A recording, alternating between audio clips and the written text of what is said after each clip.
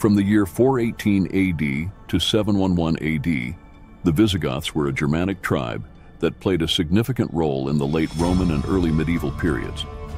Originating from the Baltic region, they migrated westward and eventually settled in what is now modern-day Spain and Portugal.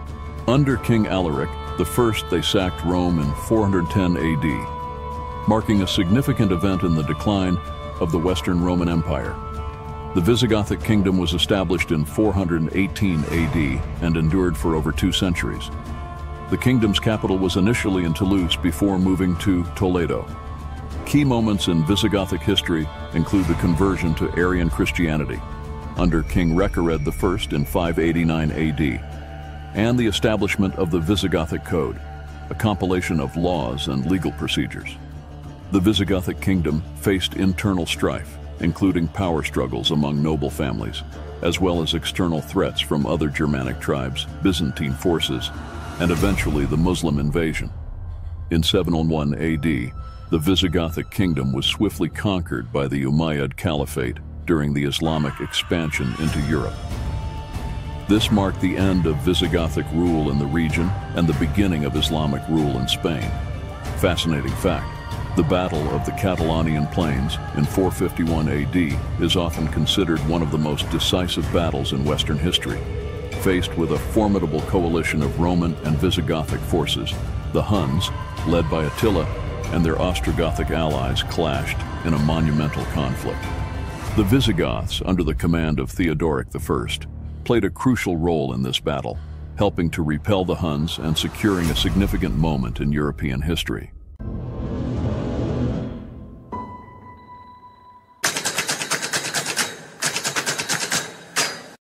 From the 3rd century BC to the 3rd century AD, the Parthian Empire stood as a formidable power in the Near East, shaping the geopolitical landscape of the region.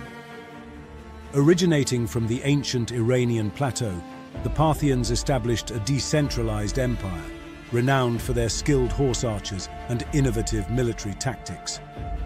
Under the leadership of Arsaces I, the Parthians rebelled against the Seleucid Empire in the mid-3rd century BC, establishing their own independent kingdom. The city of Ctesiphon emerged as the empire's capital, a bustling center of trade and culture. One of the defining moments in Parthian history was their conflict with the Roman Republic.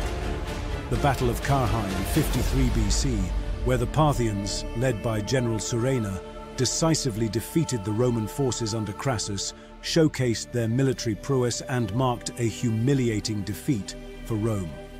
Their coinage, featuring royal portraits and Zoroastrian symbols, reflected their rich artistic heritage. Despite internal power struggles and external pressures from neighboring empires like Rome and the Kushan Empire, the Parthians maintained their independence for centuries. However, in the 3rd century AD, internal instability and external invasions, notably by the Sasanian Empire, led to the downfall of the Parthian Empire. Fascinating fact, the Parthian shot, a military tactic involving mounted archers firing arrows while retreating at full gallop, became synonymous with Parthian warfare.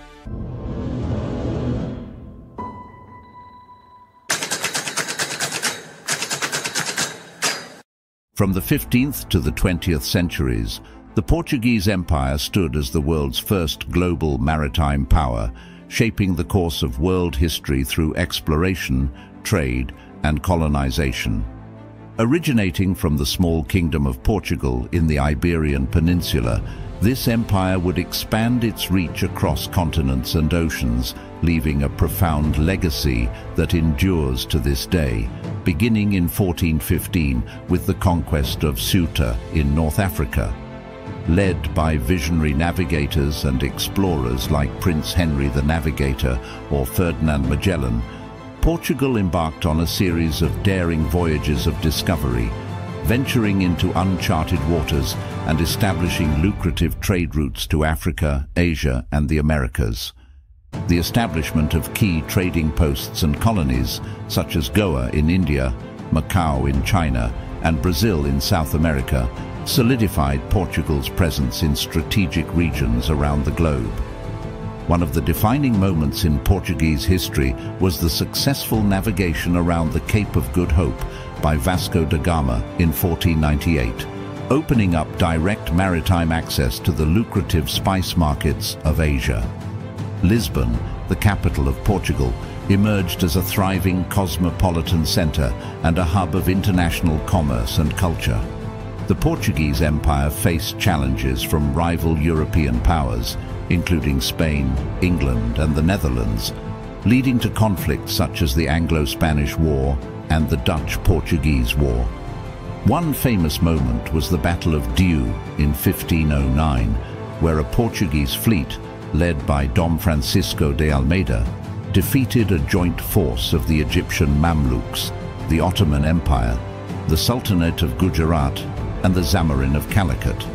In 1999, with the handover of Macau to China, Portugal's era of colonial rule officially came to an end.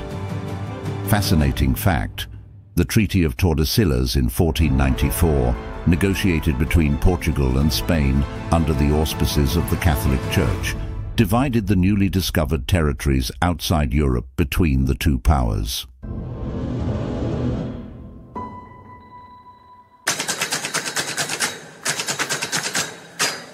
From approximately 4000 BC to 1900 BC, the Sumerian civilization flourished in the region of ancient Mesopotamia, known as the Cradle of Civilization.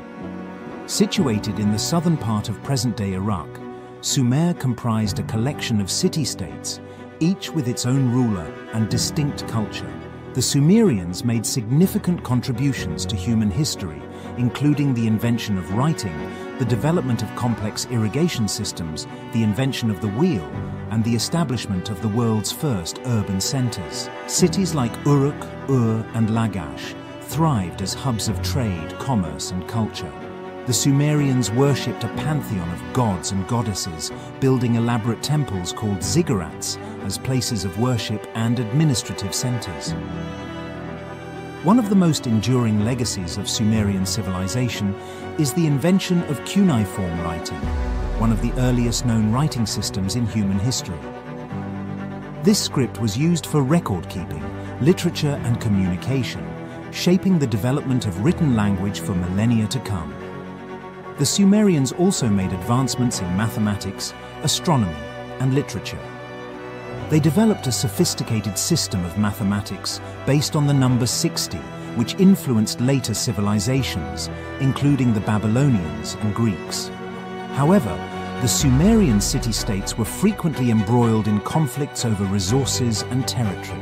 They faced invasions from neighboring peoples, such as the Akkadians under Sargon the Great, who established the Akkadian Empire in the 24th century BC.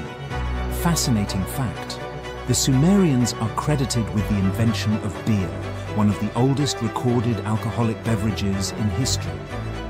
They brewed beer from barley and other grains, consuming it in religious rituals and daily life.